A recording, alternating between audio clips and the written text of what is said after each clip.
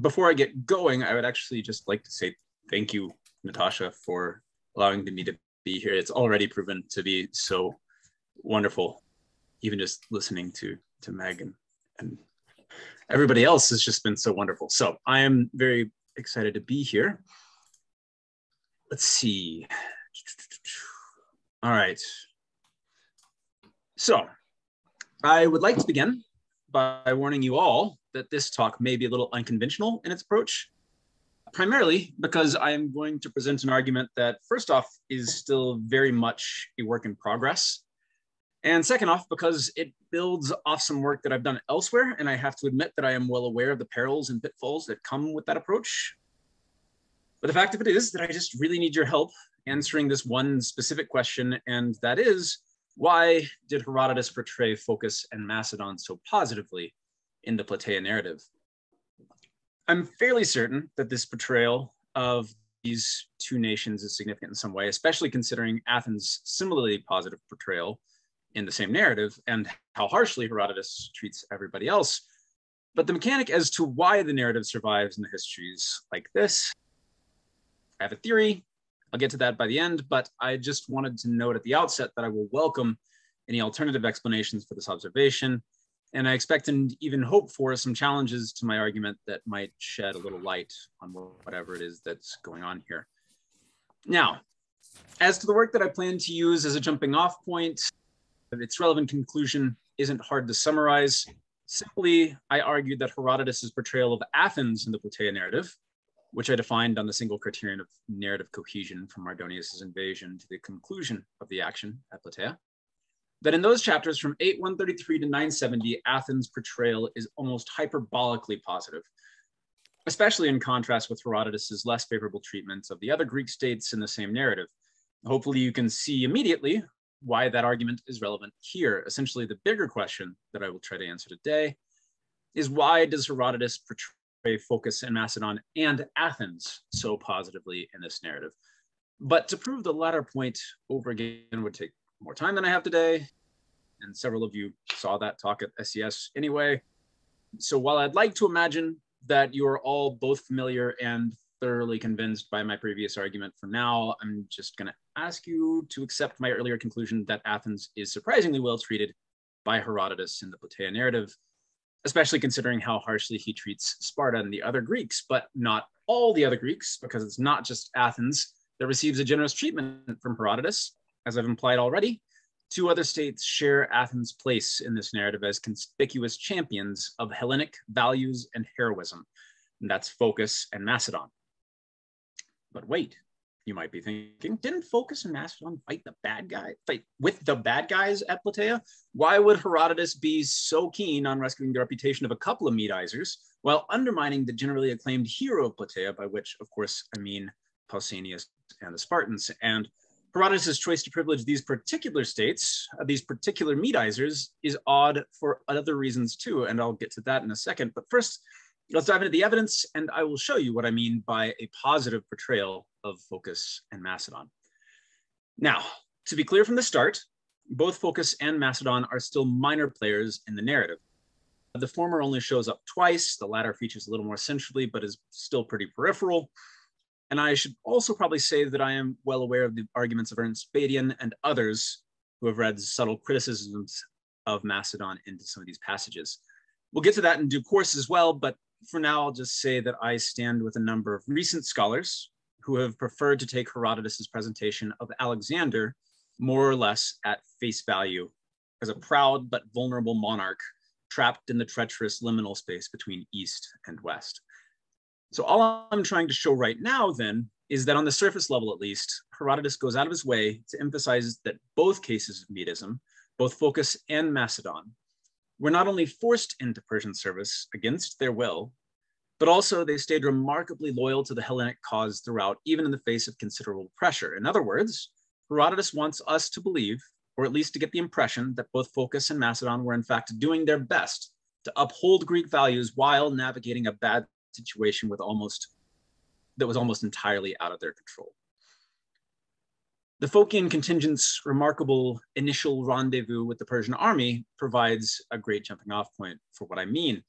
Beginning at 917, this is handout 1A, practically every sentence that Herodotus writes either emphasizes Phocian resistance to joining the Persian forces, or it celebrates the valor of the Phocians, or it celebrates the Phocians' devotion to Greece and their own Greekness, even in the face of overwhelming Persian strength. After singling out the Phocians for Medizing under duress rather than voluntarily, Herodotus goes on to narrate what amounts to an actual battle between the Phocians, who are attempting to join the Persian formation, and the Persians themselves, who Herodotus implies suspect the Phocians of sympathizing with the Greeks. And even though the two sides don't end up actually engaging, Herodotus, well, they engage a little bit, but not. Herodotus takes this real circumstance as an opportunity to include a stirring harangue delivered by Harmocides the Phocian. This is handout 1B, following, of course, Tom Holland's recent translation. It is clear enough, Phocians, that we are staring at annihilation. These men have come to deal us our deaths, prompted, I imagine, by the slanders of the Thessalians. Every last man among you, then, needs now to prove himself a true man. Better, after all, to meet the end of our allotted spans in action, fighting in our own defense, than tamely to hand ourselves over to be slaughtered. A shameful fate indeed. And then he ends his speech saying, no, we need to teach each one of them what it means to be barbarians and to conspire to the murder of men who are Greeks, thus explicitly situating the Phocians on the Greek side, despite being in the act of joining the Persian army, while also making it clear that the Phocians have no sympathy for the Persian barbarians, for whom they will end up fighting. And even more remarkably, this battle ends, and this is handout 1C, not because the Phocians surrender or because they're defeated or in any way prove their loyalty to the Persian cause, but rather because the Persians are just so impressed with Phocian valor that they decide it would be better to try and convert them with favors after the battle rather than face their resolute resistance before the battle, which means that the Phocians get to join the Persian army after all, or is it that they have to join the Persian army? Either way, Herodotus makes it clear where Phocian sympathies lie. Herodotus underscores this characterization of the Phocians later in the narrative, when he insists that many of the Phocians in fact refused to fight for the Persians, but rather waged a significant guerrilla resistance against them from the foothills of Mount Parnassus. This is handout D. Herodotus thus exhibits a consistent intention to portray the Phocians as close to not Medizing as actual historical Medizers possibly could be, and then taking care to celebrate the Phocians' valor and dedication to Greece along the way. Aside from Athens and Phocis, Herodotus' Plataea narrative includes one other conspicuously positive portrayal of a Greek state, and that's Macedon. Looking past the fact that Herodotus begins the Plataea narrative with the defense of Alexander I's descent from Heracles, I'd like to skip ahead to a speech delivered by Alexander himself on the eve of the battle, because this speech is remarkably similar to the one just given by Harmocides, not only in its occasion and its historical implausibility, but also in its apologetic motivations, its commitment to Greek values, and its pitched emotional rhetoric as well. The night before the Persians, unbeknownst to the Greeks, are preparing to attack, Alexander risks everything to inform the Greeks of Mardonius's plan, but his speech goes far beyond simply sharing intelligence. Alexander takes the opportunity, just as Harmocides did a few chapters earlier, to emphasize his commitment to the Greek cause, his helplessness in the face of Persian strength, and his persistent loyalty to Hellenic ideals as an antithesis of the Persian, whom, like Harmocides, he calls barbarians. And here we move on to handout 2A. Alexander concludes his speech saying, please, if the war does end, as you are trusting that it will, you must bear me and my own freedom in mind as well. This risky venture which I have undertaken, I have done it for you. It is because I am such an enthusiast for the Greek cause that I wished to alert you to Mardonius's intentions and to prevent the barbarians from sweeping down on you unawares. I am Alexander of Macedon. The character which Herodotus paints here is of an enthusiastic and conflicted monarch who, despite his deep ties to Greece, both ideological and genealogical, is making the best of a bad situation, doing what it takes to survive. The sympathetic portrayal echoes Herodotus's treatment of Alexander at the beginning of the Plataea narrative, when Mardonius chooses Alexander as an envoy to the Athenians to convince them to join the Persian side, which must have been an awkward situation for Alexander because he is chosen for this role precisely because he has always been a, quote, representative and benefactor, proxenos kai aeurbites, of the Athenian people, as his handout 2b. And so, presumably, Alexander knows just how poorly Mardonius's message will be received, which is why when he arrives in Athens, Alexander explains his presence and his distasteful message by attributing his words directly to Mardonius, who in turn is attributing them to Xerxes. And he also attributes them to compulsion, of course, and that's handout 2c.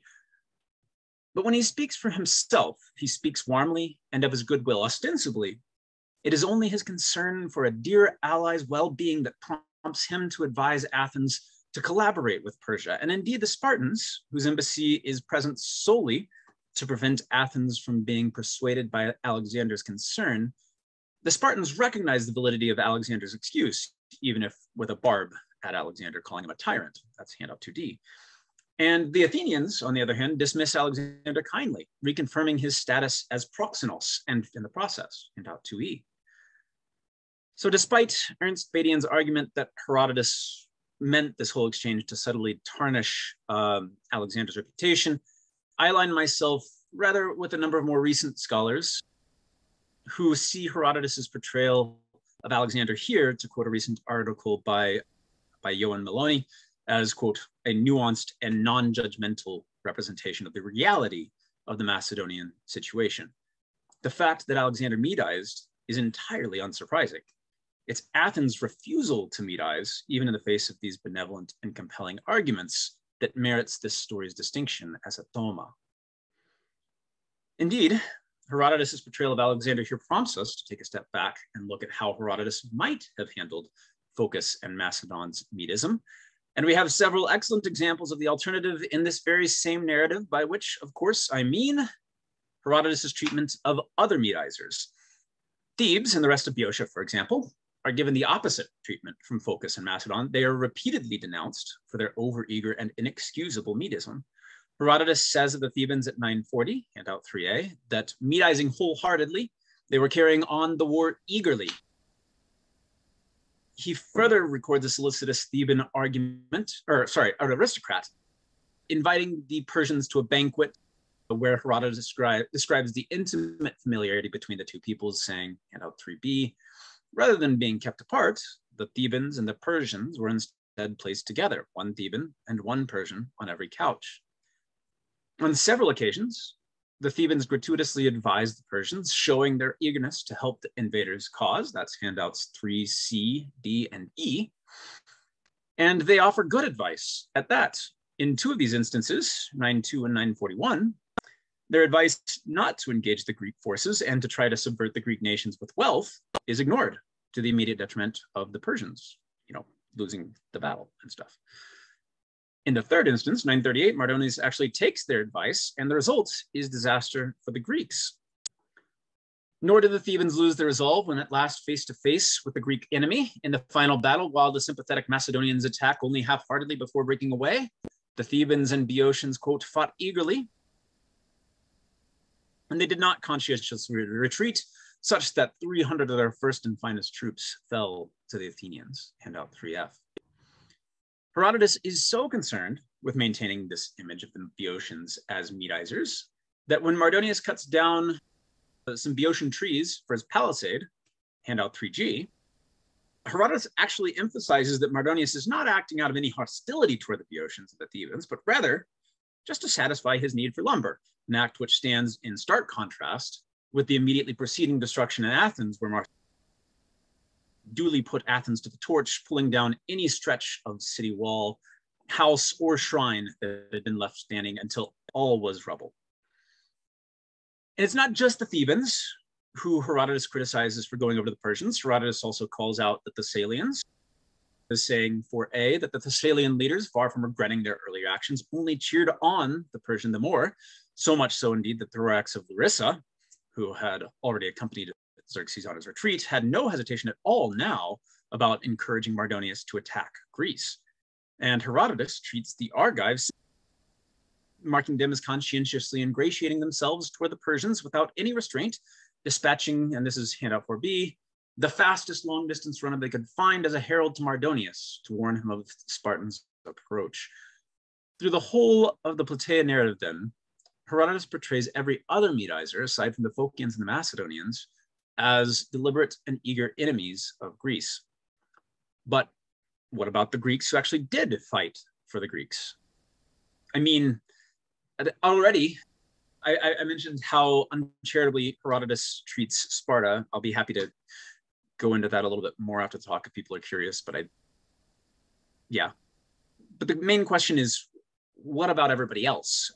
And it may not shock you to learn at this point that he's really pretty uncharitable toward all the other Greeks that fought for the Greeks too, although they are decidedly less prominent than Sparta in this narrative. In fact, most of the Greeks who fought against the Persians are so absent from the Plataea narrative that Plutarch accuses Herodotus of malice on their account.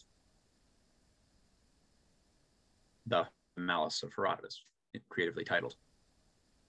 Prior to the very end of the battle, Herodotus only mentions the majority of the Greeks, calling them just that, hoi polloi, when they disobey orders during a fearful retreat. And this is handout 5a. The hour agreed for departure came, and the bulk of the army, hoi polloi, getting to their feet, set off. But this was not, however, with any intention of making for the prearranged location, since once they were on the move, all they really wanted to do was escape the cavalry by heading to the city of Plataea. And once they had reached there, they dumped all their gear down in front of the shrine of Hera. In other words, these Greeks' most notable achievement in all the action at Plataea is simply to disobey orders because they're afraid of the Persians. And then we hear nothing of any other Greek ally until the Corinthians and Megarians find out that the Persians are retreating, whereupon they haphazardly march back into the action just in time to loot the Persian camp.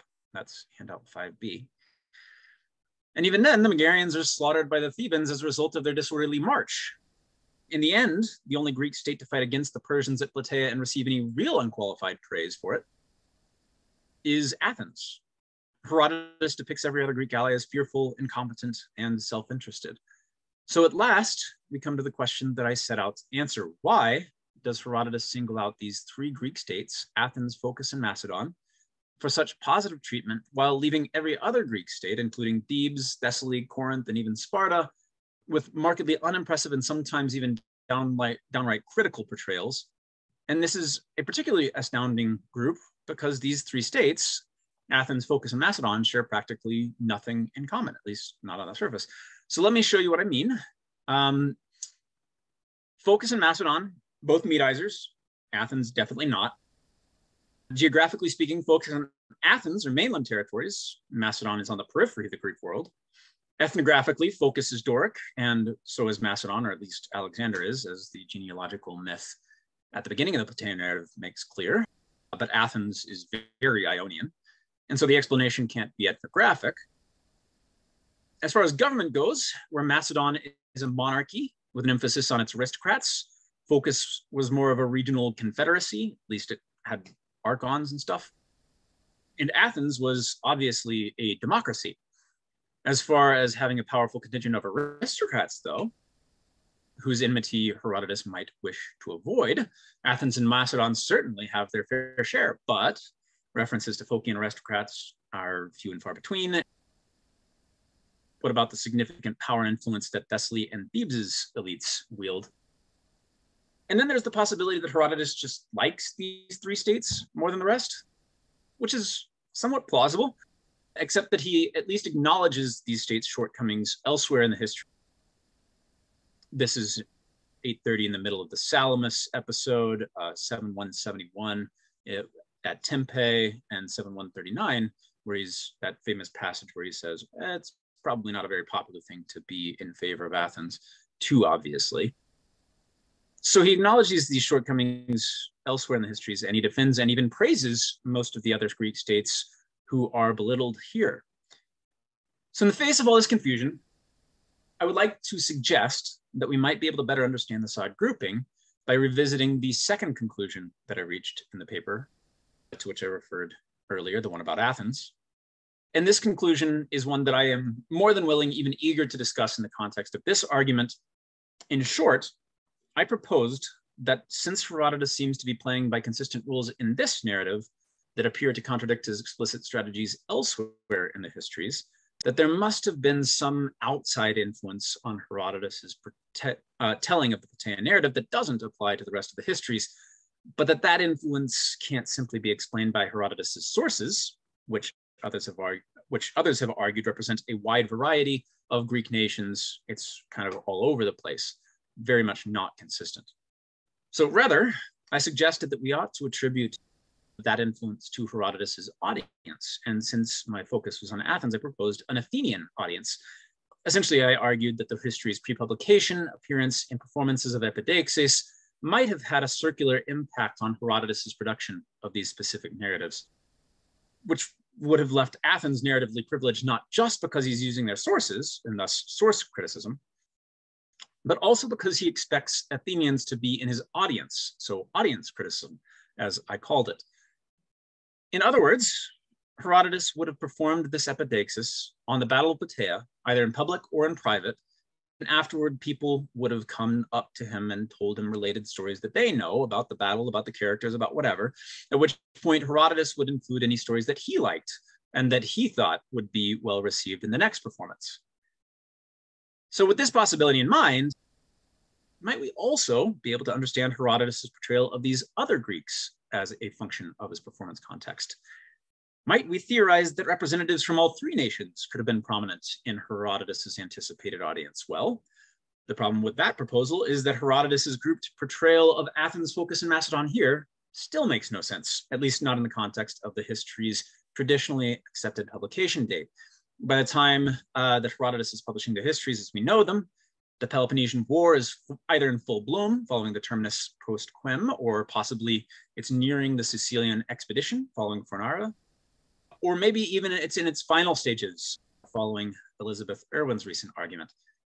Whichever publication date you choose, though, scholars have traditionally read the histories in the context of that war. And let me be clear here that I am not going to argue that that conclusion is wrong, or even I am convinced that the histories as a whole ought to be analyzed in that historical context. But if we apply the compositional context of the Peloponnesian War, an audience that includes not only Athens, but also Phocis and Macedon, still just doesn't make any sense. So yeah. Phocis's ties at that point with Athens had been overthrown by Sparta in the mid-440s BCE, and Macedon had been actively working against Athens since at least the mid-430s. And so it seems highly unlikely that Phocis, Athens, and Macedon, and no other Greek state that fought at Plataea would ever be in the same audience during the Peloponnesian War. But what if, as I proposed earlier, what if we consider the histories pre-publication as affecting the final draft? Is it possible that these early stages of composition, which according to lots of anecdotal evidence, at least, seem likely to have taken place in Athens in the mid-5th century, that these earlier stages of composition ended up forming the backbone of the narrative as it survives to us? In other words, what if we ask, when might an audience of Athenians, Phocians, and Macedonians, and nobody else that would thought at Plataea have existed? So, as I mentioned, these nations did fight on opposite sides for most of the Second Peloponnesian War, but if we go back to the mid-5th century, in the context of the First Peloponnesian War, the Phocians were actually allied with the Athenians, some of their closest allies, in fact, and believe it or not, so were the Macedonians. And given Phocis's geographical proximity to Athens, its wealthiest citizens could easily have made frequent visits to Athens. Why wouldn't they? Sounds awesome. And as far as Macedon goes, even though it's further away, Alexander I is one of the most celebrated proxenoi that Athens ever had, as the Plataean narrative itself attests. And what's more, he was known in the mid-5th century to be a great patron of the arts. Pindar himself was supposed to have been commissioned by Alexander, and I am only one of many who have noted the striking similarities between Herodotus and Pindar elsewhere. So here we come to it. the only convincing explanation I can come up with for this grouping of positive portrayals in the Plataea narrative is not just that Herodotus was performing for Athenians, as my earlier paper concluded, but rather that those performances were taking place at the only time when there would also have been Phocians and Macedonians and no other significant contingent of Greeks who fought at Plataea in the audience. If that were the case, not only would Herodotus have been concerned to treat these nations favorably, he would also have heard stories from these same individuals after the performance, and those stories would have been full of anti-Spartan, anti-Theban, anti-Thessalian stories, which could in turn explain the nature and magnitude of the negative portrayals in Herodotus's narrative. So in the end, my guess is that those very narratives might have contributed greatly to the first phase of Herodotus's composition of the Plataea narrative. And to be clear, I would never argue that Herodotus couldn't have gained access to competing stories, either later on or even already in the mid-5th century. After all, he must at least have known about Simonides' Plataea elegy by the time that he was composing his own Plataea. But assuming that he did prepare the Plataea narrative for a specific performative audience, as I argued previously, perhaps, as I am proposing now, perhaps he originally composed the narrative well before he completed the rest of the histories, at a time when Athens, Phocis, and Macedon were friends.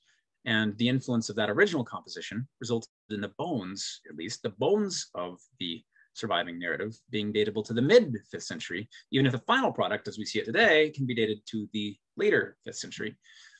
So at least that's my working theory. And yeah, I'll open it up to you all. Thank you. Thank